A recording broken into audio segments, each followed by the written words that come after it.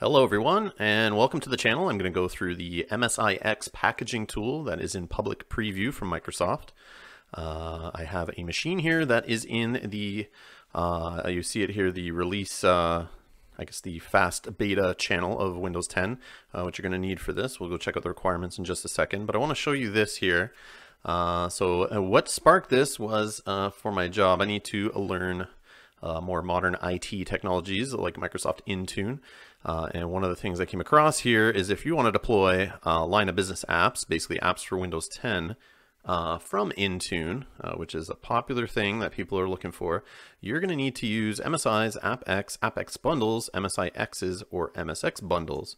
Now there is some support for PowerShell scripts and that kind of business, but I wanted to look at this MSIX packaging tool because the idea is you're able to take an existing like x86 setup.exe style installer and you can repackage it in the MSIX and format using this tool, obviously why it's called the MSIX packaging tool, and then we can upload it to iTunes and deploy it out to our Windows 10 desktops and even use that alongside of hopefully autopilot in a future video.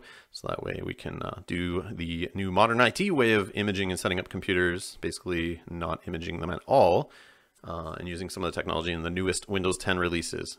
So I'm recording this, as you can see down the bottom right here, on 24th of August 2018. So if you're watching this too far in the future, I'm sure they've added a lot of features and fixed this thing, because like I said, it's in public preview, and that usually means beta, basically. So we're going to go to the Microsoft Store here, and we'll find this app. Why is it not typing? All right, so let's get in the store and find this thing. This is where you can get it. But like I said, you have to be part of the Windows Insider preview. So get your Microsoft account set up, apply for Windows Insider. But I'm sure you are at that point if you're looking for this video, or down the road when this is not in preview. I believe you'll just be able to download it from the store, but I could be wrong. But either way, right now I'm going to search this thing up, MSIX. There it is, see in preview. We're going to click it. Well, I already have it, so we see it's ready to launch. But you can check down here under prerequisites to see what's needed. So you need to be at least Windows 10 build RS5 17701. And if you guys can see down on the bottom right here, like I said at the start of the video, I'm at 17744. So I'm definitely good. You have to have admin privileges on the PC, and you basically have to have a Microsoft account set up, like I said, to get the to access the app from the store. And you have to be in the Windows Insider program. So we're going to close that up. We already have the app, so let's get it launched here.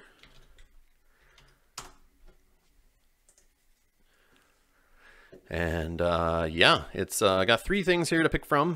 The application package, where you create your own app, or you package your own app. The application plus modify it is grayed out, coming soon. So like I said, this is in preview, so they're going to be adding features as they go. And we'll find out what version I'm actually using here, because this might matter for you if you're watching this in the future. But you can also modify existing packages. Let's go to the settings here and just check out. I'm using version 1, 2018 808. So I'm assuming that's like August 8th. This was released to public preview. I believe if you look at documentation on Microsoft's website, more information about this packaging tool, they already have release notes for a later version, but this is just the version that most of you should be able to get from the store. So I'm just going to use this version and see if we can get it working.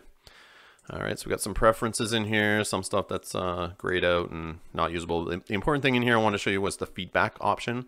So if you're an app packager out there, or you're a Microsoft system admin trying to use the Azure, Intune, cloud, whatnot to deploy apps, and you're trying to use this tool, and there's a feature missing or something you need for an app you're trying to package, or something's failing on you, you can send feedback or report a problem, which I would definitely recommend it doing so they can make this thing as robust as possible. So we're going to cancel out. So let's try to package our first app here. And I downloaded something huge. I got the 7-zip installer. So it's just a simple exe, so it's just basic. It's the x86 version, Windows exe from their website at the time of recording. We're going to just select that.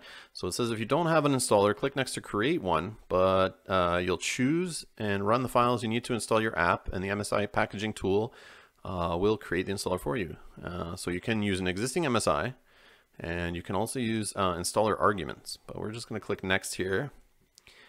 You can not click this one that's grayed out, the create package on existing virtual machine, because we're just doing this on a laptop I'm remoted into here. I just picked a laptop, threw it in the Insider program, so it's on a newer version of Windows and gets updates like you wouldn't believe. It's not a laptop I use often, but you could set this up on a virtual machine if you want to try this out also, and it lets you do that here.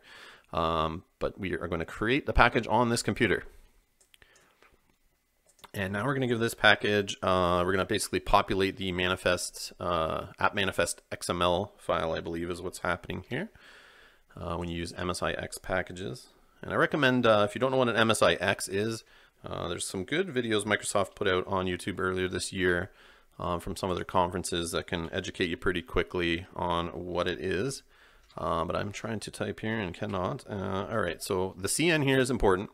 This has to match your CN that you're using in your, if you're using a testing self-signed certificate, which I'm going to be doing here, and I've already created, but I'll put a link in the description below about how to create self-signed certificates. But this has to match, this information here has to match what you're putting in that certificate. So, I mean, if you're doing this with your company and you guys are already packaging line of business apps, reach out to your app team and find out what the certificates they're using already to deploy and package apps from Visual Studio or other packaging tools and try to get the cert from them. Just make sure you're using the same publisher name, display name, and that kind of thing in here so it matches. And I'm just going to use this, some corporation. All right, sorry, the microphone's kind of in front of my keyboard and I'm not the best typer, but we're just going to give it a version of 1.000, and we're going to click next. We're not going to give a location. So something interesting here, it's going to download and install automatically this MSIX packaging tool driver. So it's preparing the computer here. It also knows Windows Search is active and Windows Update is active. Now, if you guys have packaged apps before and you're trying to use like I don't know what, like Flexera, I guess, or some of these brands that make these packaging tools to package MSIs where you just, use a clean VM, you install an app, and it kind of captures all the changes. That's basically what's going to happen here. So we need to turn off these services. So we're going to select them, search and update, because that'll prevent other basically junk from getting in your installer and thrown on future machines. So we're going to disable them, and let's see if it's successful. It looks like it disabled them. Using this disabled selected at the bottom here. Once you continue the next page, installation will begin and you'll not be able to return. So pending reboot, you can't select this. We recommend rebooting your system. Okay, I rebooted recently, so sure. But anyways, we'll go next. So now it's gonna start the installer. It may take several seconds, but we already see it here. And if you have additional installers or executables, you can run them in the same environment as your installer. Do this before moving to the next step. So basically this thing's listening right now, and it's going to try to record everything we're doing, capture registry changes, file changes, and that kind of thing. So we're going to install 7-zip on here, assuming I don't already have it installed. And looks like it installed. We're going to close. We're going to click next. And interestingly here, you can manage first launch tasks, run your app to capture any post-installation tasks. So you can click this thing, which is the exe that was basically just installed. You can see the path here, and you can run it, open it, and configure it. Do whatever you want to it. So this may be helpful in the future for some of you, but I'm just going to leave it the way it is. And click next. And are you sure you're done? Yeah, I will move on. And it's going to prepare the package here. And I guess in the future, coming soon here, we have fixes that could be applied. So I guess stuff that, Windows 10 compatibility stuff, I'm assuming, could pop up here to help you fix it if it's doing something wonky. I guess trying to put files in, Windows 95 or XP directories or something weird. You can hopefully fix that here and redirect it to the right places in the registry or the file system, I would assume. I don't know. But just from packaging, that kind of stuff happens and you need to script it. So maybe if they can auto-detect, that'd be amazing. If you decide you don't want them, you can remove them later in the packaging editor, which is cool. So I guess it just adds like extra things in the script to do after your installer. Then down here is your deployment readiness checks, your package ready to deploy. So I guess this is like part of that, what I was just talking about, making sure it works with Windows 10. And we're going to go to create a package save location. We'll save it to a temp folder, I guess, on the C drive, temp. Sure. Sign the package for testing. So like I said, I'll include the self-signed package creation stuff if you don't already have a package with your company that you're using to do this. But you'll need to create one for testing, and there's a way to do that without basically without Visual Studio on the machine, I believe you can do it, but that's how I did it. But you can do it also with the sign tool and PowerShell, basically. But I already did all that work, so I'm gonna leave it out of the video here. But I will just go get the cert, which I also have in my temp folder here, my test cert, which you have to import. I learned into to get it to work for me in the local machine and trusted people store seem to work. And then I will put the password in for the cert here and click create. And assuming your cert is set up with the proper subject that matches your app manifest XML that's inside your package here, you should have a successfully created package like we do. So your publisher name's there, save location, and close. So now we'll close this guy and we'll go to our temp folder where our app is installed. Boom. Here it is, 7-zip, 1805 MSIX. So we'll try to launch this, and you'll see this little MSIX interface that's built into Windows 10. I don't know when they started adding this MSIX support. I think it was like 1803. A lot of the features were implemented, so I would recommend probably having like 1803 or newer, which if you're watching this, 1809 is about to come out for Windows 10, so you should be good. So install 7-zip. So it's going to check things inside the MSX to make sure it's trusted and that kind of thing. That's why they're trying to go with this MSX. It's more secure way of deploying apps compared to EXEs and MSIs and that kind of thing. So we see the version, we see the Sum Corporation. I believe you can add images to this stuff eventually and make it all pretty, but we just have a basic thing here.